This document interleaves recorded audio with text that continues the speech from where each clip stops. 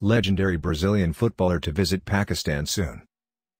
In order to promote Teqball, the double World FIFA Player of the Year, Ronaldinho has been planning to visit Pakistan for a few months now.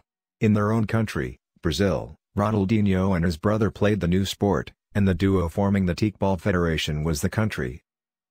The sport has been increasingly popular since it was invented and is scheduled to participate in the Olympics soon.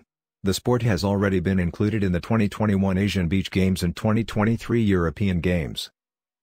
Pakistan was also recently founded by the founding of an official Teqball federation to encourage the country's sport. Ronaldinho, former gold ball winner, was invited to visit. Mian Absar Ali, Pakistan Teqball Federation president, is confident that Ronaldinho's invitation will be accepted in the months to come. Ronaldinho said he was very interested to return to the country.